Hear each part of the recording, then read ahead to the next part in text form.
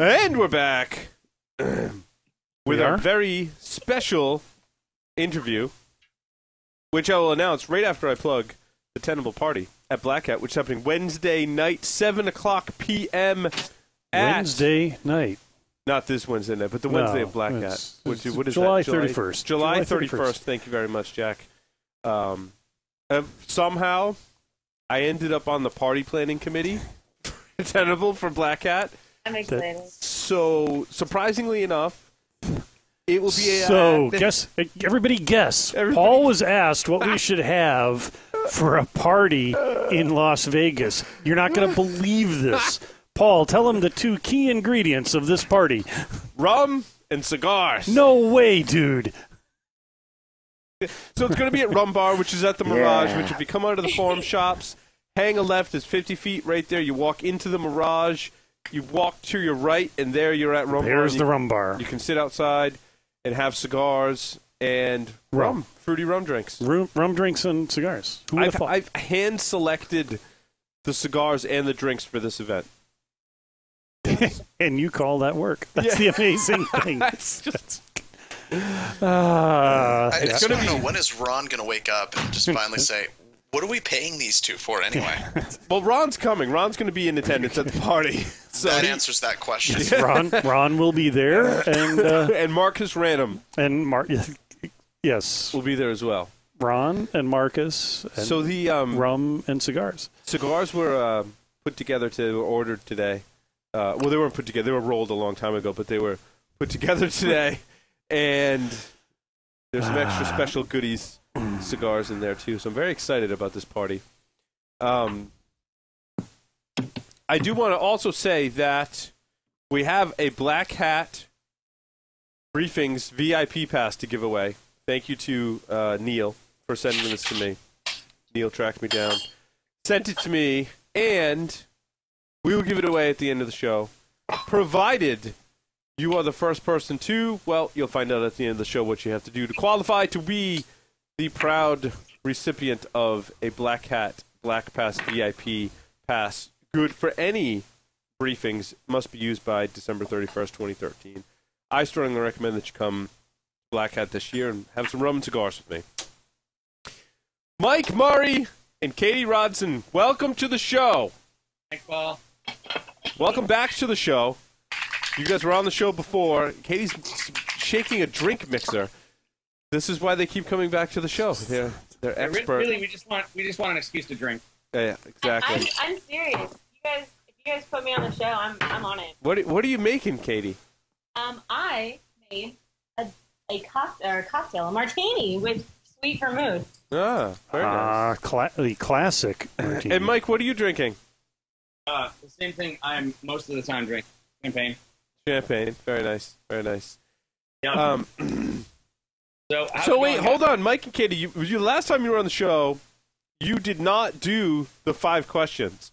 Yeah, what's going on with that? Yeah, who wants to go first? Okay, Mike, since you're up on the screen, you're going to go first. 3 words to describe yourself. Floppy-headed Canadian, not like Terrence and Phillip. If you were a serial killer, what would be your weapon of choice? Potato salad. In a game of Ask Grabby Grabby, do you prefer to go first or second? I will catch rather than pitch. People take the longest time to answer that question, by the way. If you wrote a book about yourself, what would the title be? Title goes here. I'm in the closet. That's his answer. Stranded on a desert island, which tablet would you bring with you if you could choose only one? Android, iPad, or Surface? I'll be more precise. My Nexus 10. Katie! Yes. Now that you already know what the questions are and you have answers fresh in your mind, so you can answer them more intelligently than Mike did. Not that we doubted you for a second there in that little game. But 3 words to describe yourself. Awesome, short, drinker. If you were a serial killer, what would be your weapon of choice? Gin. In a game of Ask Grabby Grabby, do you prefer to go first? Second. If you wrote a book about yourself, what would the title be? Those are some fancy fucking pancakes. That's pretty awesome. I like that. Stranded on a desert island, which tablet would you bring with you if you could choose only one? Android, iPad, or Surface? Android. Excellent. Realize the answer there is book. Book. I like Well, both. book doesn't need batteries. It's kind of an unfair question. Yeah, but I would need batteries on an island, though. That's So, right. Plenty of salt water. So, you guys are here to talk about social engineering war stories. Oh, yes, are we ever? I have to tell you something. I'm going to admit this publicly. For the first time in my life, I had to pull out my get out of jail free card last week. Wow. Never has happened in like 15 years of doing this. The thing he's not admitting is that I did not. Ooh. Oh. I got away clean. Yeah, she got out clean. Was this a high security facility or? Pretty. Actually, they were pretty good. They had just moved into a new complex, and their people were kind of on top of it, and they had done a decent job. Was this this was not the first time they had a physical penetration test? I don't believe so. It was the first time in this facility, that's for sure. Yeah. No, they've been doing a whole bunch of external check. So how'd you get caught, Mike? They had made the data center the primary target, the crown jewels, and we were near the end of the engagement, and I saw somebody walk into the data center, and I went, okay, well, we're just going to be ballsy. And I pretty much I waited until he was at least 10 feet away and stuck my foot in the door and walked in behind him. He was the only other guy in the room with him. Yeah, the problem was he was literally the only guy in the room, so we heard the footsteps, and I got caught shortly after taking selfies of myself and sending them to the client. Yeah. And I couldn't talk my way out of it. I tried. I was like, oh, I'm here with the IT folk. And he said, which one? And I went, it's my first day. I don't remember. And it didn't work. It didn't work. Yeah, he didn't believe you for a second. No, didn't buy it for a second. So yeah, first time ever. It was quite disappointing. At the same time, it was quite heartening because the client had really given us the, oh, you won't get in there. Yeah. So it's interesting. I want to get you guys' take on this. I recently tested or saw a data center that had several doors that were secured by not just an RFID swipe, but a keypad. So you had to swipe the RFID swipe, enter a combination on the keypad. There was two of those doors. There was a fingerprint reader with another RFID swipe. Then through that door, then there was another RFID with a keypad. Like, is there a back door? Do you get like Tom Cruise Mission Impossible on it, or? what was the place like? This was an off-site data center. So my first question is, does it have drop ceilings? I don't think so. No, I think it was like right up to the rafters.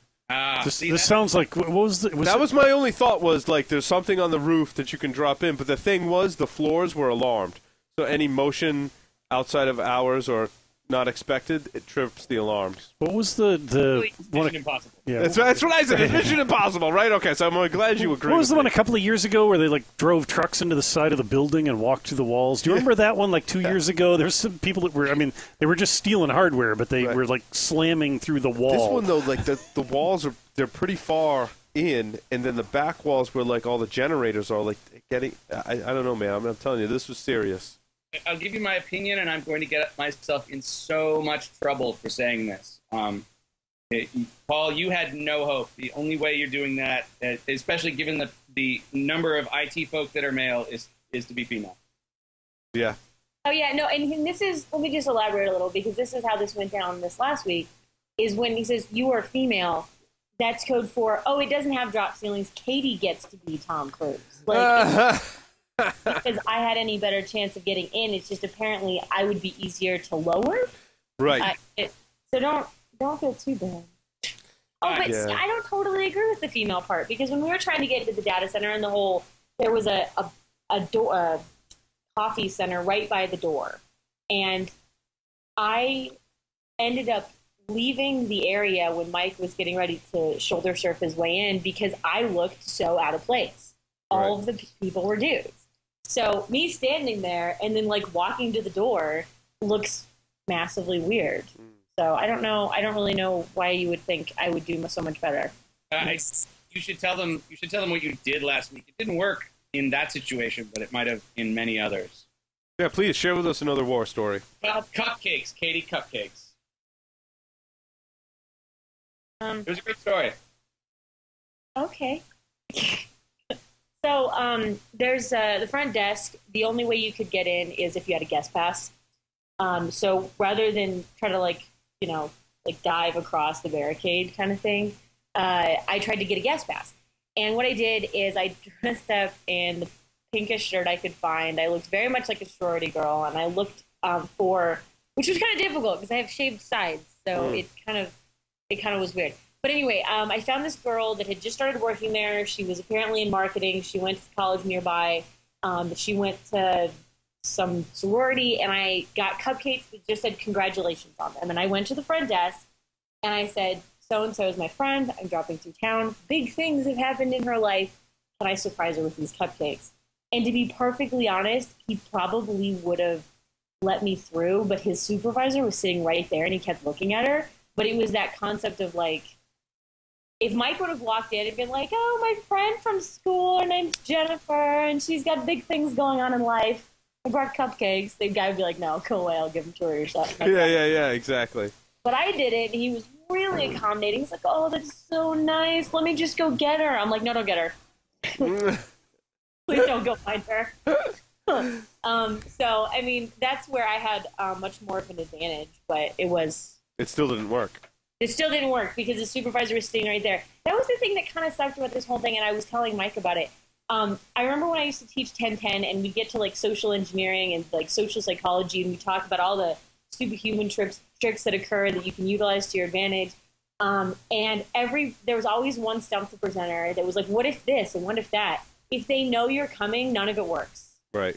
None of it works at all. And it's like this entire company had been preparing. They were on high anxiety. It's like in school when they would tell you, so the drug dogs are coming sometime this week. Be on alert. And anyone that was of importance would do that, I guess. I don't know. They were in anxiety the whole time. So most social engineering, it wouldn't totally work because they were all anxious about things. So we had to do it another way.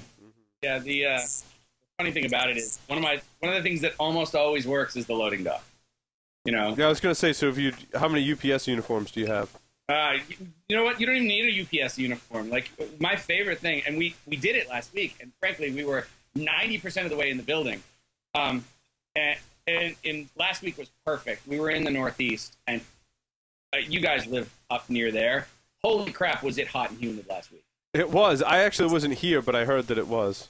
And so we walked around the building to the loading dock, and as we walked in the door, I looked at Katie and went, this was your stupid idea to go for a walk. This is way too hot. I'm just cutting through here. And kept walking. You're supposed to get punched, by the way. If you don't tell the person that's with you that you're going to yell at them in front of strangers, you're not...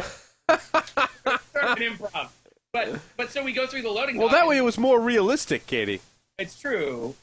No, you almost got decked. It's your stupid idea. Pardon? That's awesome.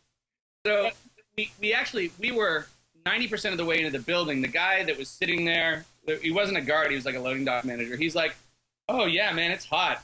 And we kept walking, and we were maybe 50 yards past him, and you heard the walkie-talkie squeak. Like, people walking through the loading dock, go find them. And like, all of a sudden, footsteps up behind us, and he's like, yeah, sorry, man, they're making a big deal. I'd let you go, but... And so we just walked out, pretending to be employees, like, oh, we'll go around front, don't worry about it, kind of stuff. But yeah, so what was interesting, and this goes back to Katie, what Katie said, that's pretty normal. I was okay with that. And then we drove by an hour later, and there was a security guard full on standing in the loading dock door entrance, just standing there, like stationed there. This is not a high security facility. This is just a normal everyday business. How many businesses have you guys ever broken into that have that many security guards sitting around just extra that they can go stand in the loading dock just for fun? Yeah, that's interesting. It was exactly what Katie said. They were ready and they were on high alert, and we got in anyway. Nice. So how did you get in? It was an unlocked door. Lunchroom door. The what? Lunchroom back door. Oh yeah, the lunchroom back door. Yeah, it was. Yeah, we came in the back door. Mike found a way in the back door. That Mike. He does that a lot. He had to come out of the closet to find the back To door. find the back door. Nice. No, it was. Everyone's going to think I'm in the closet from this podcast, by the way. So, do you guys have more war stories? Oh, dude, I have lots of them. All right, let's hear a couple more, and then I want to talk about some defenses. Okay, favorite one ever. And actually, Katie, do you want to go first? You already started there, Chief. So go for it. He's like, "This is my favorite one ever. It's awesome." Oh, Katie, did you want to go? I'm trying to be. You know what? I have. You know what, Mike? Just go, okay? Yeah. So It's freaking hot out here. This was your idea. At a company, exactly. At a company I worked for a lot of years ago, I was an employee at a major hedge fund for a week.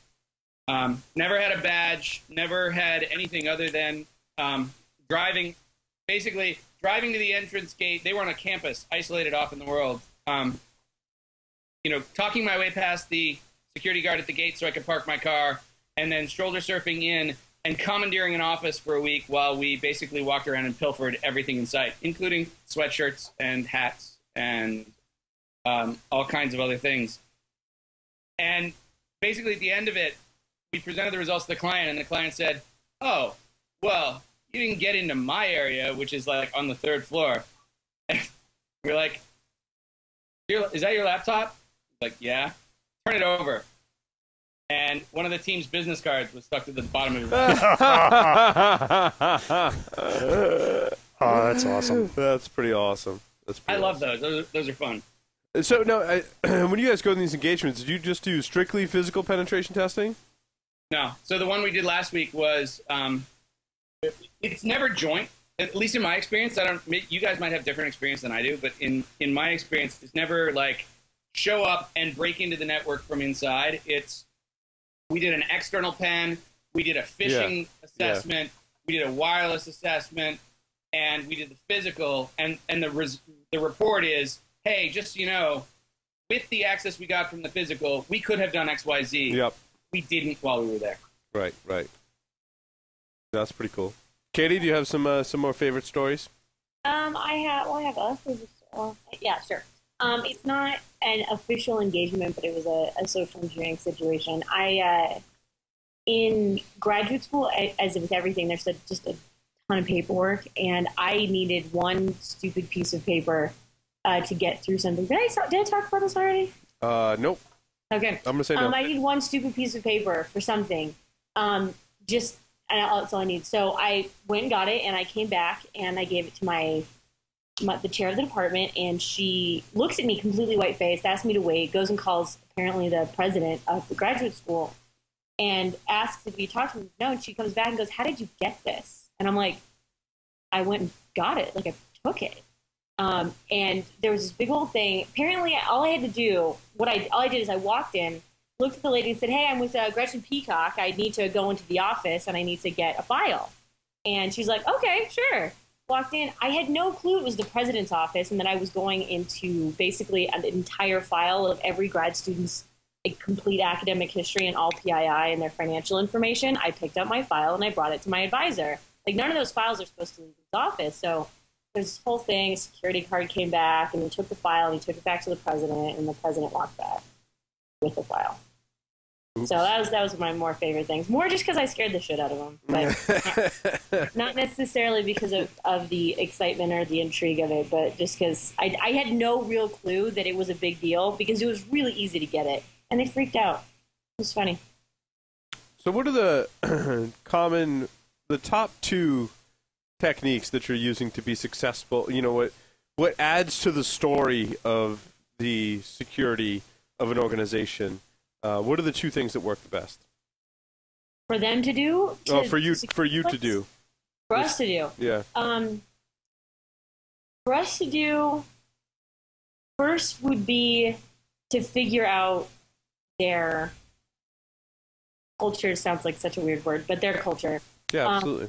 To find out if do you have a desk of guards that are like really sweet grandparents that do want nothing but to help somebody? Or are they like absolutely hardcore kind of thing? In which case, yeah, one of the things is you have to figure out what is most likely going to work.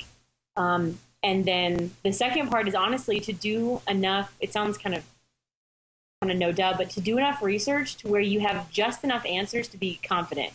Because if you have to all of a sudden, like, what was this? What floor? As long as you know, like, third floor is executives. I'm going up there to talk to this person because that's where legal is. Mm-hmm. You're good. So it's a matter of knowing the culture as well as having enough information to be confident, even if it's not necessarily the perfect thing you should be doing to socially engineer. So in your reconnaissance phase, what percentage of your reconnaissance is done while you're not on site, and what percentage of reconnaissance is done once you're on site? So I was bummed about the last one because normally it's a lot more off-site. We do a lot of like LinkedIn searches and things like that, and understanding a little bit about the company.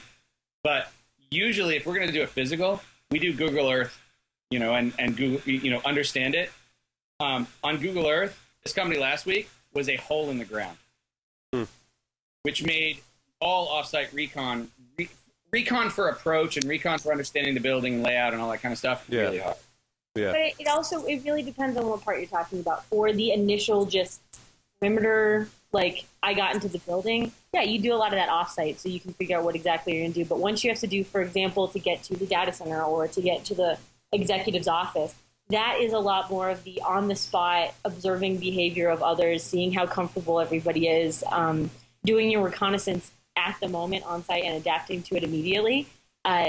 You couldn't do that off-site. Because, I mean, if you honestly knew that much about the internal workings and going about of the building, from the outside, it's going to be easier than anything to get in anyway. So it just depends on what part you're talking about. John, you still there? Yes, I am. Did you have any questions? Nope, I'm good. Related to offense or defense? I wanted to start talking about what you actually recommend to people.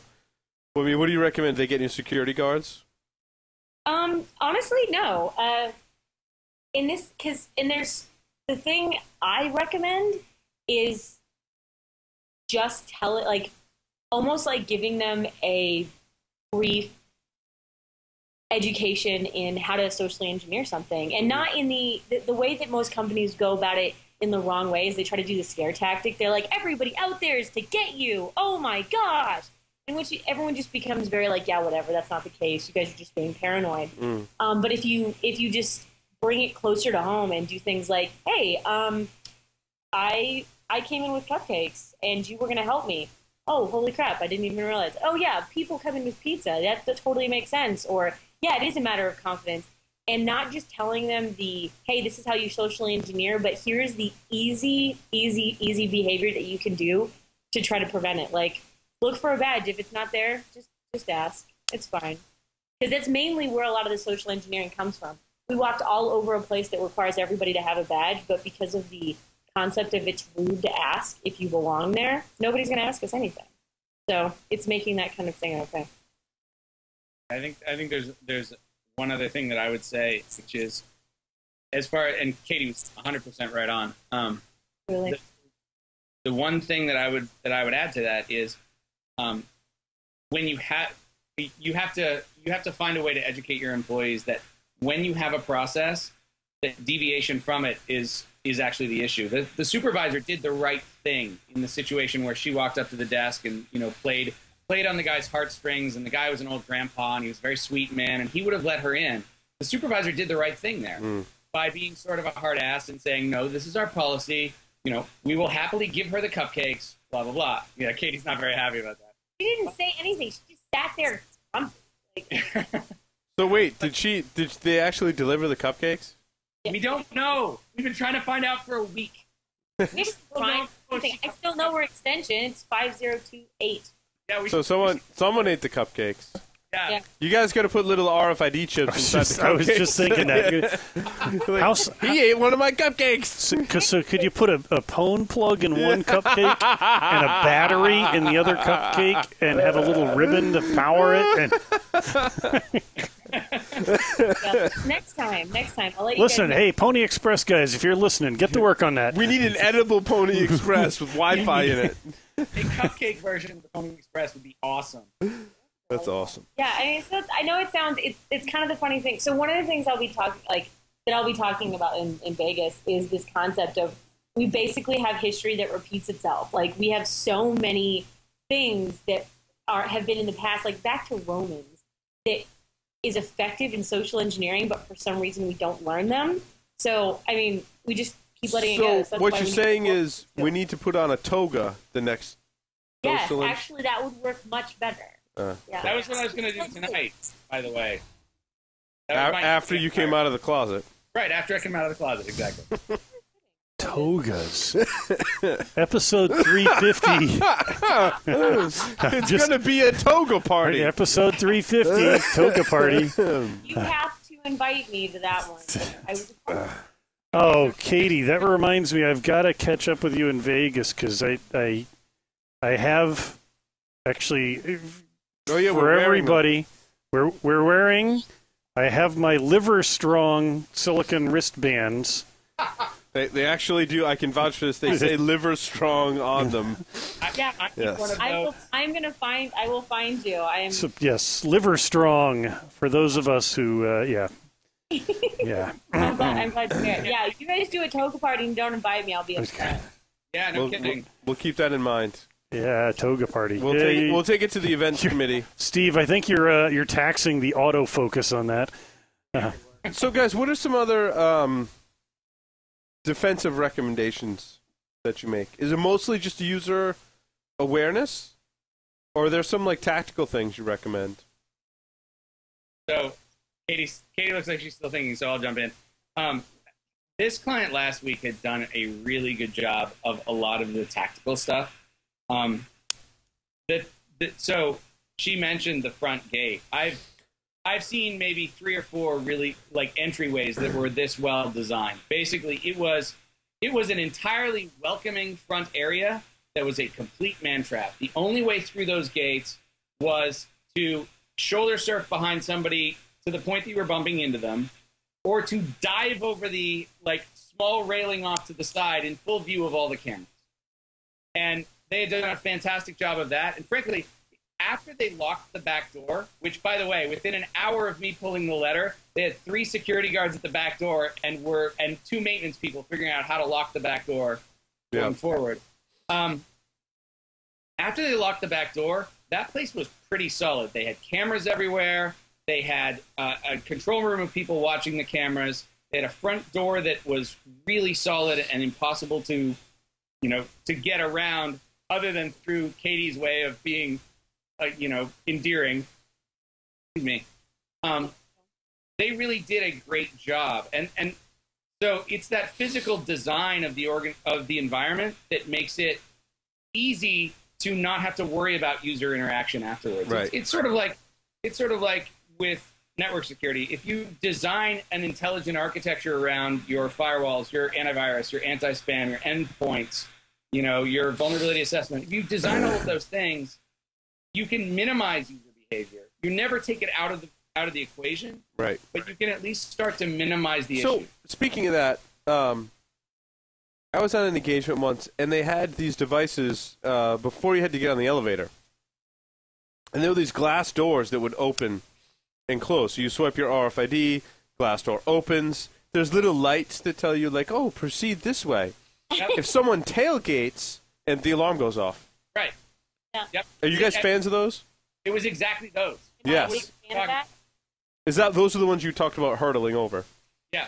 It was very similar. The other thing about, so even stuff like that, one of the other things I'm going to add to what Mike said is that the thing that was really effective about what made it so difficult last week was because they were at that heightened level of anxiety. Right.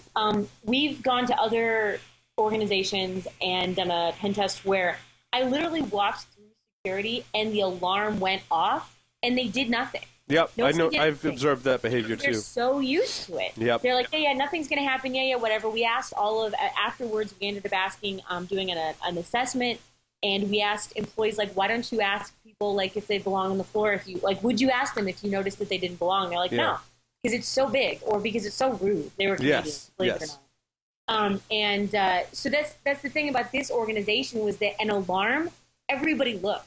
They're like, oh my gosh, something's happening. Really?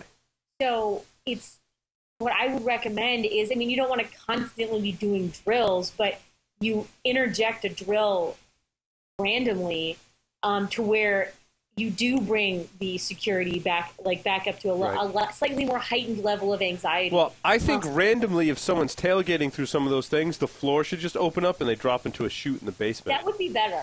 Yeah, I'm a fan of that. I'm a fan of electric shocks in that situation. The other thing, though, was in this same situation I'm describing. They had those things where you have to swipe the card. Off to the left of the security desk, and behind the security desk, so there was space between the security desk and the wall, so you could walk behind the security desk. There was this little open area where people could converse, and there was couches. There was like a little kitchen where they had coffee. There was a conference room. There was a big training room. So one like myself could walk in, kind of wave to the security guard, be like, "Oh, I'm waiting for someone," or "Hey, can I get a cup of coffee?" Whatever. Or the security guard wasn't there at that particular time. Walk in, walk around the security desk, walk into the conference room. Oh, say for an example, put a phone plug in the conference room that had an Ethernet jack, and walk out. And that was the back door that I discovered in this particular organization. So yeah. That's what Katie was describing earlier, and what these guys did really well. No one went past security without a guest badge. No one. Yeah. And if you can stick to that. But they had to be escorted as well. Yeah, you have to be with someone that has a regular badge. They had to be with someone that had a regular badge. So I couldn't just finagle my way and do a guest badge. But the other part about it is that once you get in there, it's kind of like what you just described. You're like, yeah, whatever, business as usual. I go into that back little room. You just look like you have to belong there. That's probably the hardest part about it. There's 1,000 ways you could look like you would belong, and that was my point to them was, there's 1,000 scenarios that can put me in that back conference room without anyone noticing, and that's bad. With one exception, Paul. I mean, and here's the thing that I've noticed over the years, and this goes back to the recon question. You have so there's two ways to get into an organization. There's what you just talked about. I walk in, I stick a phone plug, and I leave. And there's the I'm embedded and I can live there forever. Yeah. And we did pat ourselves on the back from last week. We managed to nail the culture precisely in terms of dress and ways of handling it. If we hadn't known people on site, and if we had never told anyone, if I hadn't done that stupid, crazy, I'm going to just jump into the data center behind somebody, we could have lived there for months. They would have never locked the back door. We could have walked in the back door every single day, and no one would have ever questioned us because we looked like we belonged. The uniform was khaki pants and a bluish shirt with a collar and long sleeves, and that was how I was dressed. Katie was dressed like all the women. Literally, we could have. I like how you describe yours in detail, it was very, very unique. Katie was dressed like the women. Let me explain. All the men dressed very similarly. Khaki pants is you guys live in the Northeast. In the Northeast, in the financial services sector, khaki pants is the thing. Women are dressed, well, professionally, but there's more color involved. There's more, some are in dresses, some are in pants, some are in suits, but the range is bigger. That was all I meant, Katie. I know. It's honestly, it's actually kind of funny. As far as back to my favorite war stories, some of the best ones that I've done were not actually on an engagement that we were paid to do. It was just I was tired of waiting for the client to come get me, so I just went where I had to go because I looked comfortable and I went. So. Well, guys, thank you very much for coming back on Paul.com. You already did your 5 questions. We got that out of the way in the beginning of the episode, of the interview, rather. So You, Katie, and Mike, are you both co-presenting at B-Sides Las Vegas? Nope. Just Nope. Katie? I'm just talking right. No, Mike's doing something too, right? Yes, we are both talking, but we're talking separately. Okay. So, Yeah. Katie, what is your talk title? That's a very good question. Ask Mike what his is, and then I'll tell you. Okay, Mike, mine. what's your talk title? I don't remember the title, so I will. Okay, tell you. Mike, what's Katie's talk No, title? no, I'm going to out myself. I'm in the underground. I'm in the underground track with a good friend of mine. Got it. We are going to be live on stage writing zero-day Android malware that avoids all of the current antivirus and anti-malware products Nice, available nice. for Android. Nice. Mine is sexy. Mine's called Diamonds, Fitness, and Cults: Manipulation for Fun and Profit. Very nice. Well, I hope I get a chance to catch up with you both in Vegas. I hope you come to the Tenable party. Thank you very much for coming back on Paul.com. Thanks, Mike. Thanks, Katie. Thanks, guys. Thanks, guys. Bye. Bye, guys. Right. So with that, we'll take a break, come back, and talk about the stories for this week.